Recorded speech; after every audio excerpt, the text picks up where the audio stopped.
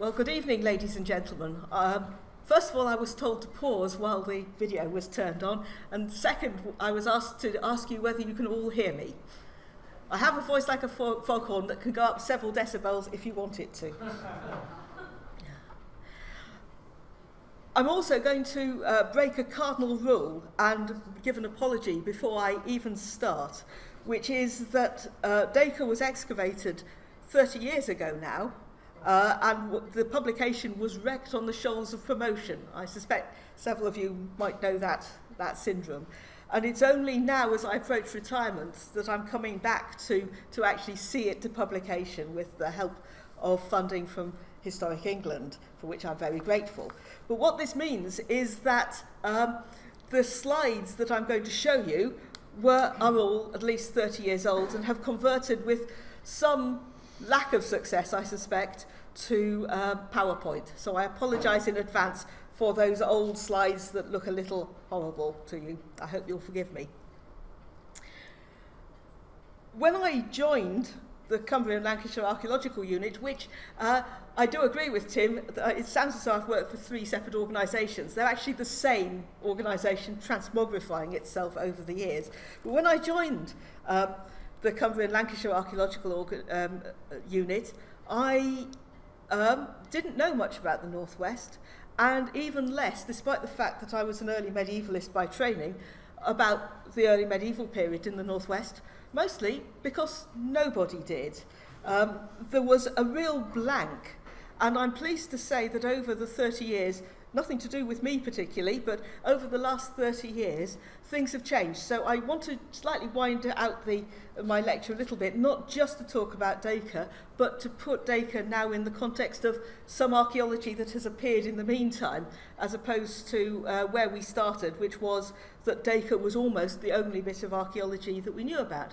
And indeed, when I joined the unit, it was only just beginning to be excavated and was the first early medieval site really to be excavated. It was running neck and neck with a rural site called Bryant's Gill up in the Kentmere Valley, but otherwise there was no early medieval excavated archaeology in Cumbria after about 1822.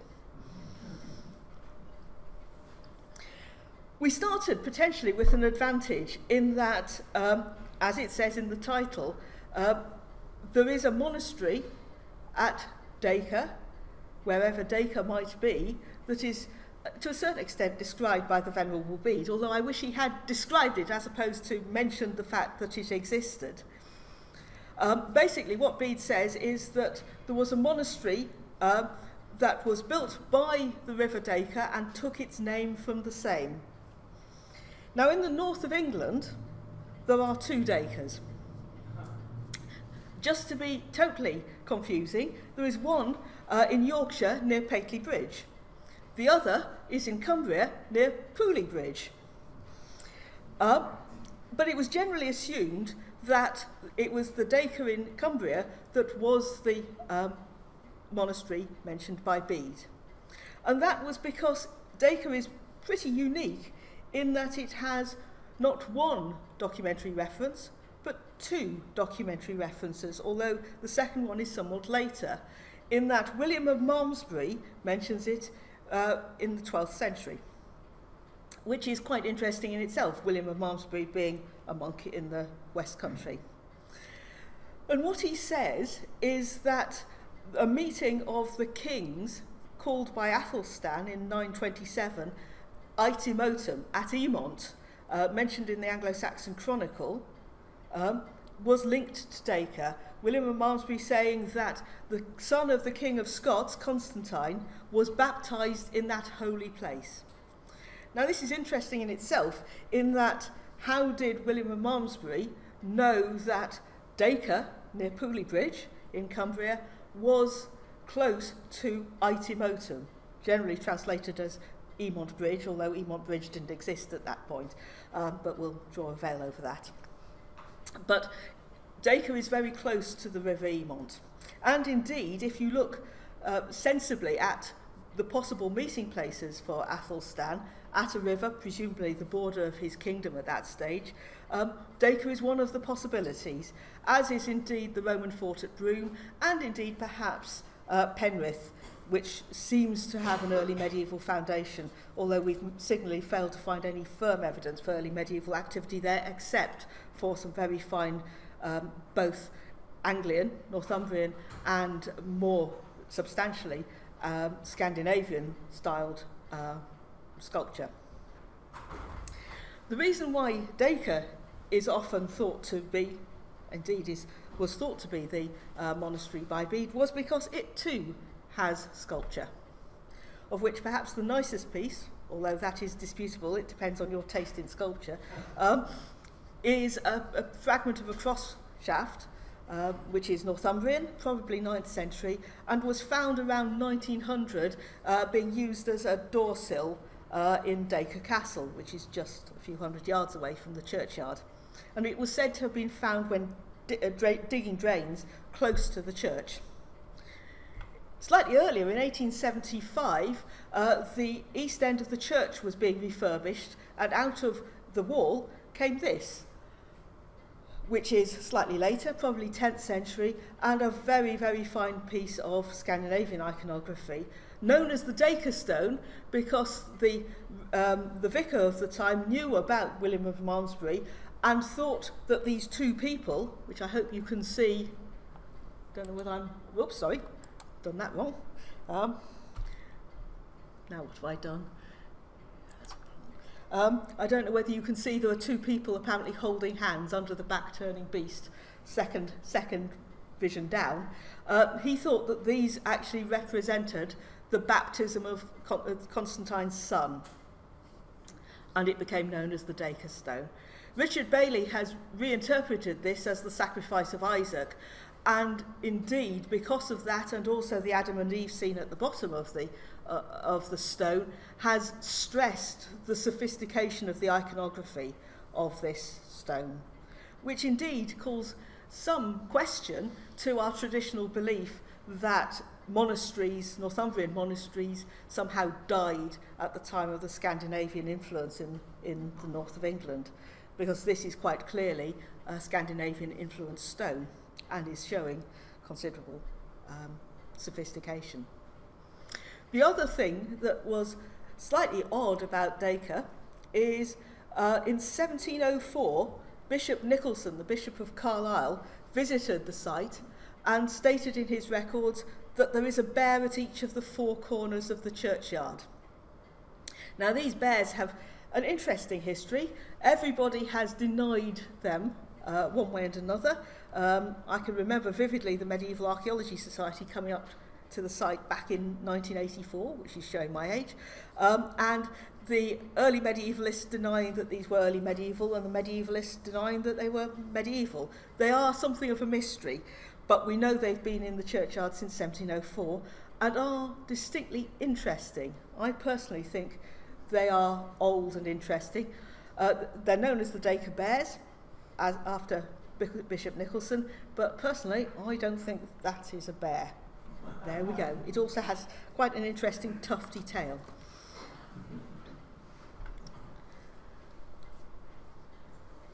Back in the 1980s, it was noticed that after many, many years, the churchyard was being extended. It seems to have been extended in the 19th century to the south, but it was extended around 1950 to the north. And the then director of the unit, Roger Leach, and the then county archaeologist, Tom Clare, noted that there were earthworks in the fields around the church. And as a result, particularly since these earthworks were seen to disappear into the area that had now been consecrated, it was decided that some excavations should take place, indeed to test the possibility that this was the monastery referred to by Bede. And over the course of several years, several areas were excavated. Let me see whether I can make this work. One area was here, where a new house was going to be built in what was known as the orchard. The large area of consecrated land to the north of the church, and back in 1985, a small excavation in the south of the churchyard, which I will come back to shortly. The orchard, in some ways, proved somewhat disappointing. There was no problem with the house being built there, because most of the archaeology was up at the very top corner, closest to the churchyard. And indeed, that was tantalisingly interesting, but very limited in what we could say, in that the earliest feature was a ditch that curved round and seemed to follow the curve of a bank within the churchyard. So it came up through there. It clearly predated a wall, which in turn predated a stone wall which was very similar to the medieval churchyard boundary, which you can just see peeping over the top of that head there. So it looked as though the churchyard had been slightly truncated at this point, perhaps by the building of a small building just to the east of this potential churchyard wall, which I'd like to think, but is total, maybe not total fantasy, but is wishful thinking on my part, that it could have been something like a priest's house that had secularised that part of the churchyard. So I say that churchyard boundary post-dated the most tantalising bit of archaeology. I would love to be able to knock down the churchyard wall, which is here, this rather nicely built yellow sandstone wall that just peeps into the churchyard at an acute angle, out of the churchyard at an acute angle, and it is buttered by what looked like the medieval churchyard wall. So it looked as though there were changes in the churchyard at that point, and if we were right in the dating of the churchyard wall, all predating probably the 13th century. Now, why did we think the 13th century? Well, I shall come to that in time. The much larger excavation was to the north of the churchyard, the medieval churchyard, the wall of which ran very close to the church. This is only half of the excavation. By the time we were finished, we'd excavated the whole of this area.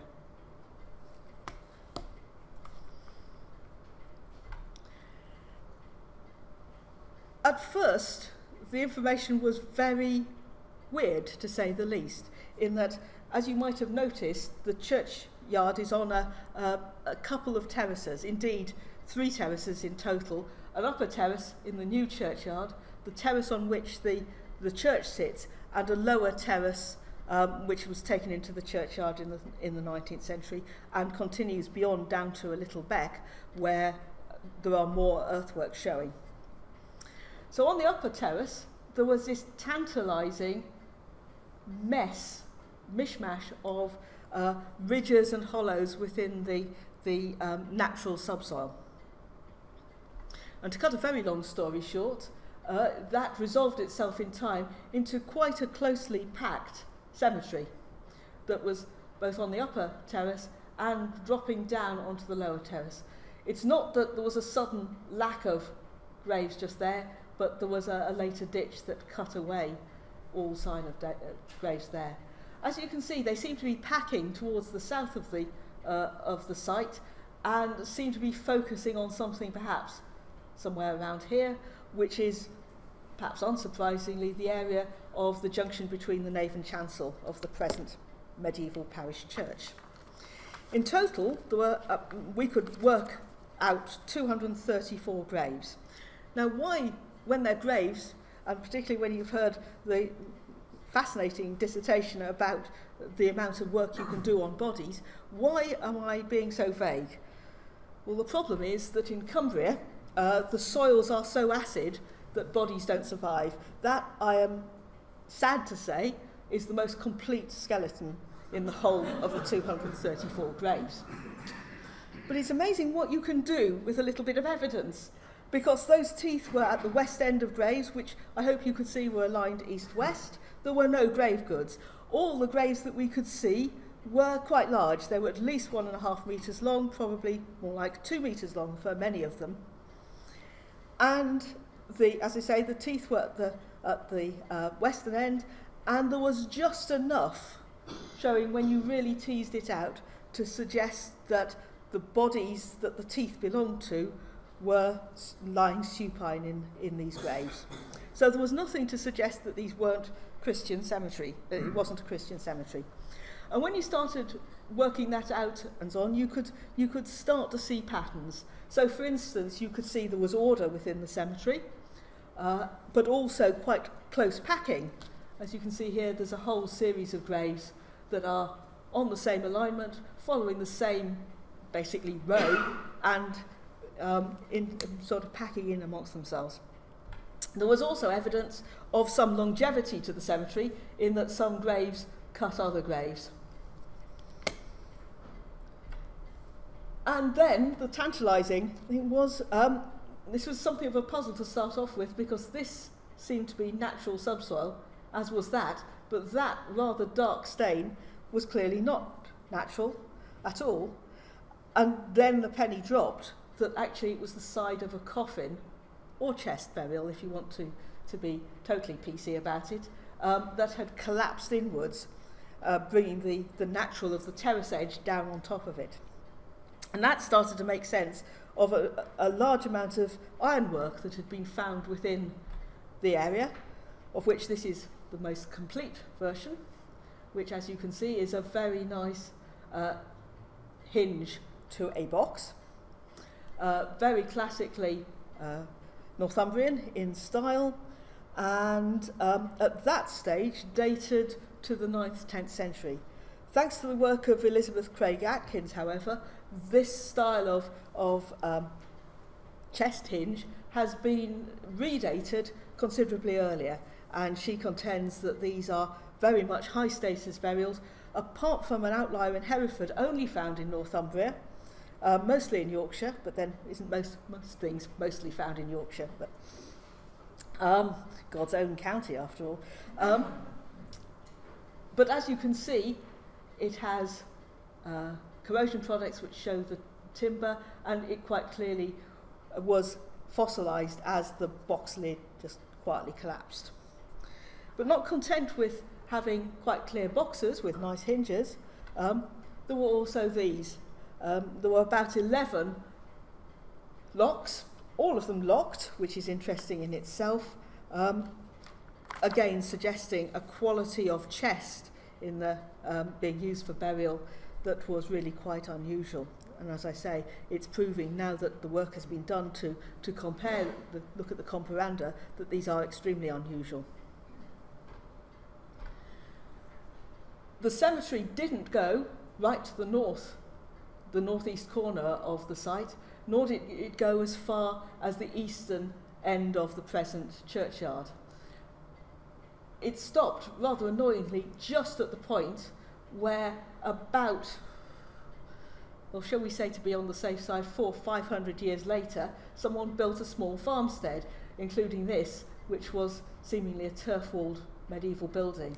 The farmstead is more down towards where the photograph's being taken. Up at the top end of the site, where the earthworks had come into the cemetery, showing in the cemetery, sadly that also proved that the earthworks were medieval in this part of the site. At the western end of the cemetery, however, there was some stratigraphy. I hope you can see graves that all respect this line of stones. The line of stones being a tantalising fragment of what seemed to be a wall foundation. Sadly, this rather disturbed area here is where the post-medieval graves ended, so was really out of bounds for excavation, and it was cut just at the point it looked as though it was turning by a ditch, a later ditch.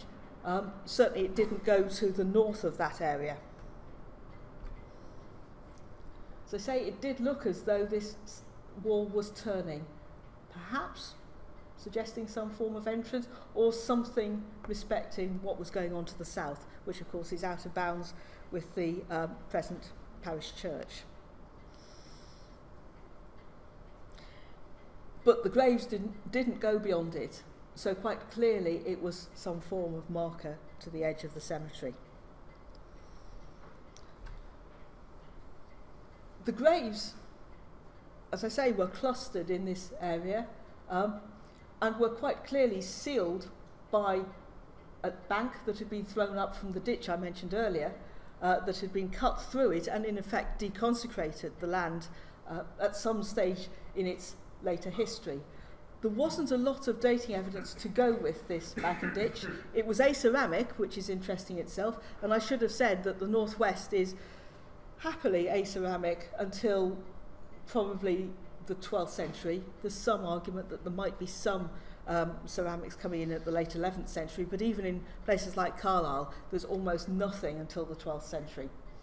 So it suggested that this was quite early, a theory reinforced by the fact that the medieval churchyard wall was built on top of it. And in its foundations there were coins of John and early issues of the reign of Henry III. So it does suggest that this wall, at any rate, was probably built in the 13th century, which suggests that this bank and ditch, presumably also at that stage bounding the nascent parish church, was somewhat earlier.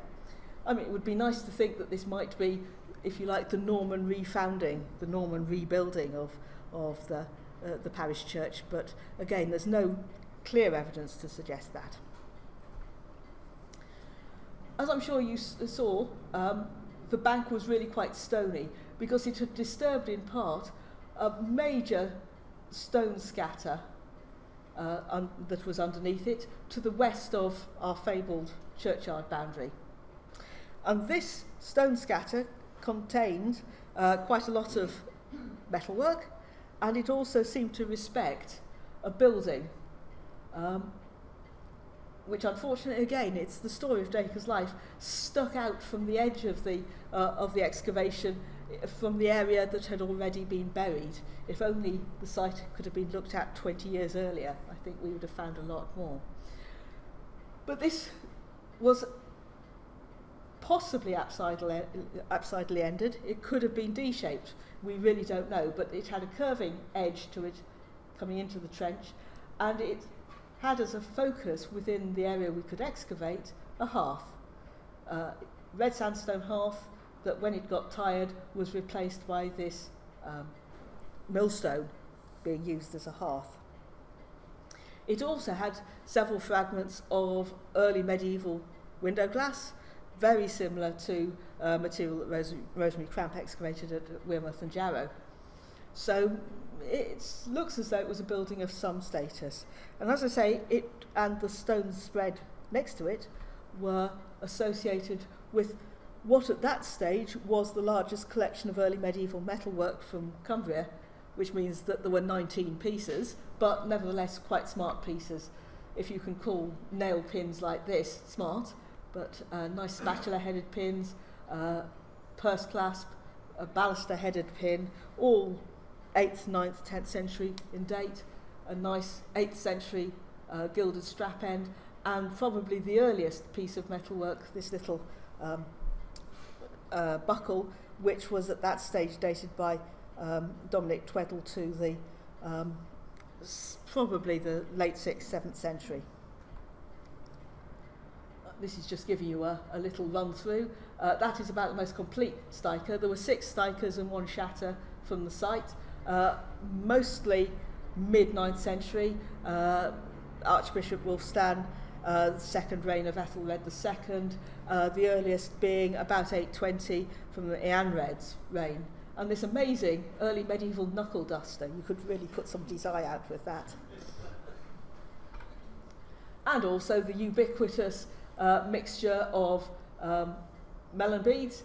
I'm afraid that hasn't come out well, for which I apologise, because it is probably the most interesting bead on the site, in that it's one of these, like a stick of rock, that you see in places like Cheesecake Hill in York, and indeed a lot are found on in the Dover Cemetery, and they're known there as sword beads. Now, this came from a site that otherwise wasn't producing finds of anything to speak of, so it does beg the question of quite what it was doing there, but it's a very sophisticated bead with Merovingian origins. And there was also this beautiful, finely turned stone spindle wall. Up at the top end of the site, there was perhaps a more conventional rectangular building, again with little in the way of finds. Given that we were finding post-hole medieval buildings further over, the jury is slightly out. I've erred towards the fact that it is likely to be early medieval, because it's in the early medieval corridor, if you like, but it could just be medieval in date, because as I say, the finds aren't exactly great in Cumbria at the best of times, even in the medieval period. So it was quite clear we had an early medieval site of some size and potential sophistication, and indeed of ecclesiastical origin. The other piece of evidence that had suggested that there was an early medieval site on the, here before we started excavating was a find in the south part of the church back in the late 1920s, which was excavated and published in the Transactions of the Cumberland Westmoreland Antiquarian and Archaeological Society. You see, I've had a lot of practice over the last 3 years in saying it without falling over, which was, when excavated, thought to be the ubiquitous tunnel to the castle. Doesn't every castle have one? However, when it was excavated, it proved to be far more exciting in that it turned out to be a drain, indeed 2 drains coming together in a single channel, which doesn't take the fastest, shortest route down to a water source, but indeed curves round just behind the photographer and disappears off to the east, as though it's servicing and respecting things that are happening to the church, to the area to the south of the church. So if I ever won the lottery, you know where I'd be looking to go. The drain itself is really interesting, and even more interesting because Huddleston quite clearly only excavated over the top of it. This actually represents the edge of the 1929-30 trench. So everything that came out of the backfill must have come out of the drain or over the top of it. It's made of reused stones, which Peter Hill has very confidently suggested are badly reworked Roman stones, perhaps from a bridge, perhaps from a mill, which again is a tantalising hint of other things that are going on in the Dacre area, because I hardly think they'd have moved these stones that far. There are 2 sorts, one like that, and you'll see all of them have a Lewis hole in their roughened side. The other type like that, sort of like a fat mushroom, and this one had what can only be thought of as something approaching a mason's mark on it. It was the only mark, but nevertheless is interesting. So we have a drain made of reused Roman stones. And out of the Huddleston backfill came that little collection, of which the most pretty, for a girl like me, was the gold ring. The most interesting are this escutcheon, which seems to have come off something organic. Could it be a book? Don't know. But most exciting of all, this stylus, which is very clearly early medieval in date. Now, it would be very easy to just say, Bede recorded a monastery at Dacre, we're at Dacre, we found early medieval, this must be the monastery.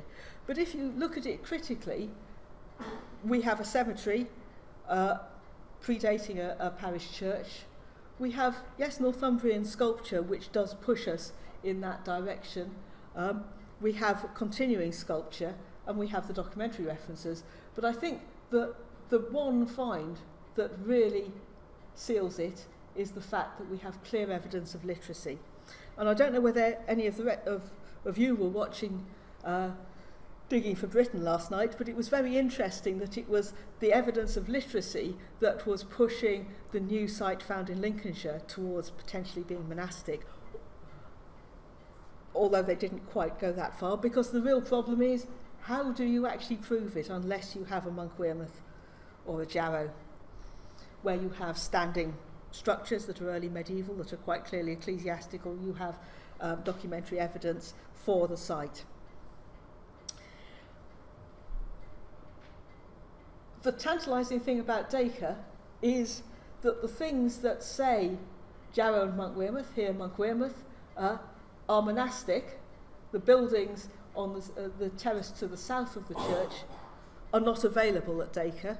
Well, not available in the areas that we were able to dig. It's why I'd like to dig the field to the south if I ever got the chance, but it's not threatened by anything, sadly. You can see I'm a commercial archaeologist, but by long training, get it threatened and then you can dig it. But it is interesting when you also look at Jarrow, these buildings to the south of the church, that if you project that drain back up the slope, one arm goes somewhere to the west of the church and the other arm goes somewhere here. Could just be interesting, but unfortunately people have been buried in that part of the churchyard for about 1,000 years, if not somewhat more. So it can only ever be a tantalising hint. Whatever, the early medieval site ceases to exist by the medieval period.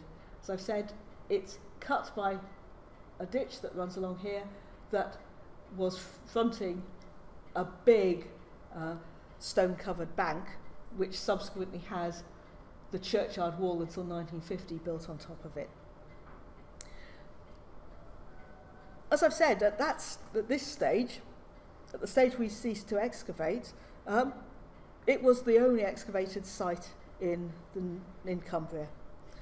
We did know quite a lot of early medieval activity, mostly from the stone sculpture that existed, which clusters along the west coast and also up the Eden Valley. And there's Dacre. I know it's a bit small. And this, by the way, is the Emont, Itimotum. Since then, there were one or two other things to suggest there was activity, but none of it had been excavated in a modern professional way, if you like, in that a grave had been found at Ormskirk, and antiquarians had found evidence of Viking burials at Ramside right down here, at Aspatria and at Heskett in the forest. But there really was nothing but the sculpture at that stage, of which the sculpture is incredibly fine, after all. Some of the best sculpture in the country at places such as the Bewcastle Cross here. The documentary sources mention potentially, other than Dacre, only three other monasteries. There is a reference to the abbot of Heversham, which some people have claimed is Heysham near Lancaster, fleeing in front of the Vikings. That's right down in the south end of the county. And the anonymous life of St Cuthbert says that St Cuthbert, the saint, came to Carlisle and saw water systems still in use when he came with the Queen to consecrate a monastery somewhere. Now, Rosemary Cramp would believe that the evidence of literacy, hence my saying that the stylus is the most important thing that, in some ways, that came out of Dacre, is good evidence of a monastery. And whilst it's now illegible, the Bewcastle Cross has quite a large inscription, and it also has a sundial. And I can't believe that if you have a sundial, you're not wanting to tell the hours. And why do you want to tell the hours unless you're performing church services? Since then, however, the flesh has started to creep slowly into the area, particularly around the Eden Valley, the Emont Eden Valley. And here we come to commercial archaeology, a pipeline going through the Eden Valley, which supposedly was supposed to find Bronze Age activity, but it actually found a clamp kiln with making handmade pottery, which was thought to be Bronze Age at first, but there's reasons why I don't think it was, because it also produced the site also produced these, which are, to my mind, as far as I am aware, the only Grubenhauser sunken featured buildings in the northwest at the moment. You could argue about the Manchester building, but it's a bit weird. And then, of course, the Chester sunken structures are later and seem to be cellars. We had 4 of these sunken featured buildings.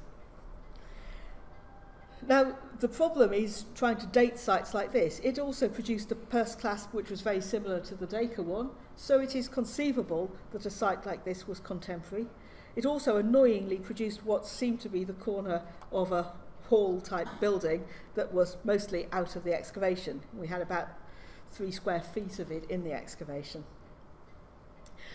But it is suggesting, if we didn't already think that the routeway over Stainmore, which was a Roman road, was still an important routeway between, if you like, the heartlands of the Northumbrian kingdom and the west. Later, however, it still seems to be a route of some importance.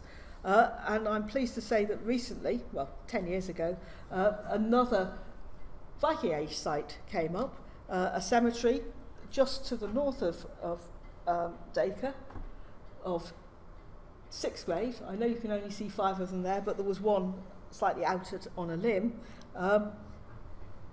all furnished and all of the early 10th century. Now, why am I warbling on about 10th century Viking burials? Well, it's because this is only about 16 miles away from Dacre.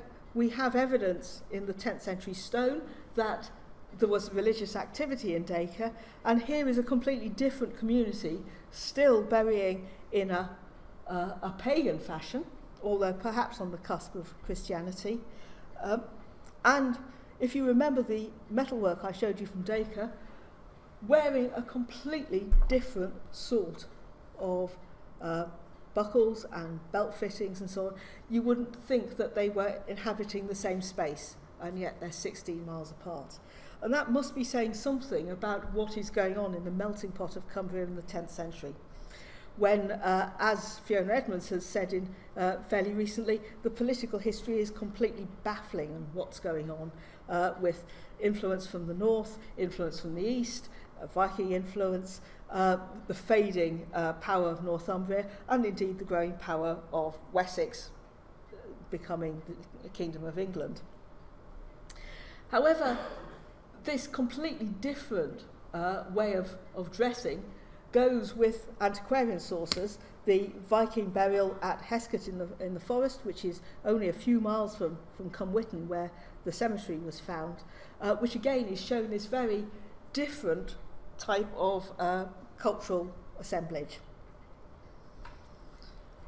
Slightly further north in Carlisle, however, we get onto much more familiar territory for Dacre, in that there is good 8th, 9th century expanded armed crosses, and also evidence for literacy. So it has generally been assumed that Cuthbert came to consecrate something here that is reflected in the stone sculpture. Even in Carlisle, however, although there is evidence, tantalising evidence of some activity continuing in the Roman town, it's still fairly scattered and centring on the area that later became the cathedral. And indeed, I'm sure many of you will have read the article by Mike McCarthy publishing the material to the west of the cathedral, of which this is one piece of metalwork, and I hope you noticed that the Cumwhitton material is very similar to this. So we've got a mishmash of contending views and cultures happening in the north of Cumbria. It begs the question, as did the Digging for Britain programme yesterday, of when is a monastery? And we now have one of those two at St Michael's Church, Workington, which is at the mouth of the River Derwent, which potentially has a documentary reference to it, in that many of you, I'm sure, are aware that in the political unrest of the late 9th, early 10th century, eventually the monks of Lindisfarne decided to abandon the site and went a-wandering with the body of St Cuthbert for a considerable period. And at one stage, they decided it was so bad that they would leave Britain and go to Ireland. But the saint didn't like this and blew up a storm which pushed them back into the mouth of the Derwent, which is interesting when you see this medieval parish church at the mouth of the Derwent, sitting on a rise just above it, which was sadly subject to arson about getting on for 20 years ago. And in the course of being rebuilt, it produced bodies, and some of it seemingly early, predating the medieval parish church, and some actually stacked at least 4 bodies deep, so some longevity. There was also some evidence for literacy, in that there is some there are some stones with writing on. And there was then, which was thought to be the first medieval, some bodies in stone kists, which are interesting in themselves, because there are arguments about when is a stone kist, what date is it. There are stone kists known from Cumbria from probably the 6th century, or indeed, I think now with the Mayor report, finding there are stone kists from the 3rd century, maybe early 4th century onwards. But these were taken to be medieval. However, thanks to Historic England, while there was still English heritage, we were able, because this is a rare site in Cumbria in that it does have bone survival, we were able to do some radiocarbon dating on this site, and the body I first showed you, whoops, on the left has been dated to 605 to 670 AD. Now, to my mind, that is the earliest dated body pretty much, certainly in Cumbria, I mean from the early medieval period, if not something else. And is really interesting because it comes from a period before the great growth of early medieval monasticism. So that is interesting itself. Our other body, the one at the bottom of the pile of 4, is dated 670 to 770. Interesting in itself. So, you know, we have a very clearly dated sequence of Northumbrian activity here. Now, why am I warbling on about that? Because we've also had some dates from the kist burials, and they are coming out in the early 11th century, all of them. And indeed, Peter Marshall got terribly excited of the HE dating team because he could model all of them, which is about 10, to the first 50 years, the first half of the 11th century.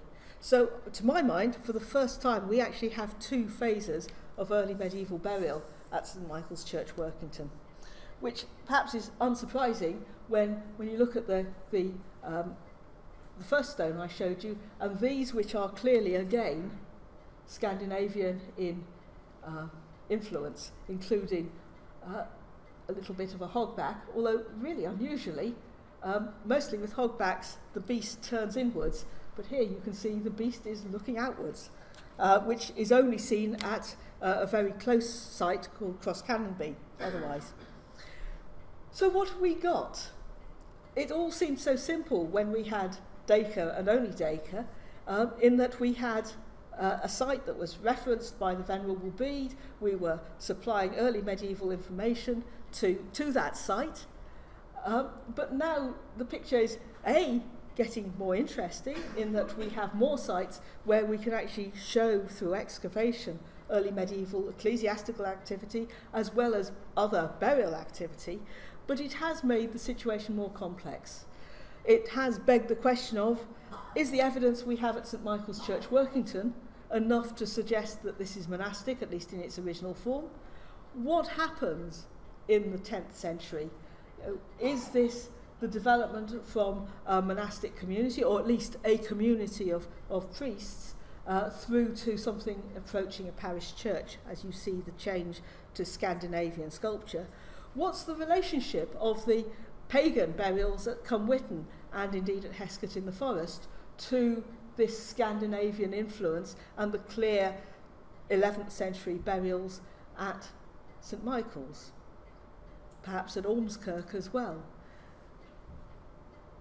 To me, I'm not providing any answers today. That's something that's going to come out of the next few months, I hope, as I work my way back into being an archaeologist as opposed to an editor.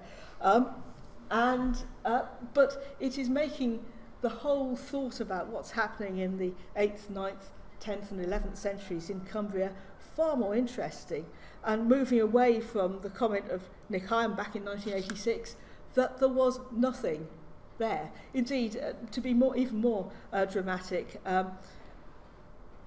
the Review of Archaeology in the North in 1976 that was published by Clack and Gosling said that as far as they were concerned, the only sane solution is that there was nobody in Cumbria in the early medieval period. I hope I've proved that the case is very different. We've got a long way to go, but we have now a lot of information that is worthy of more national interest, shall we say. Thank you very much.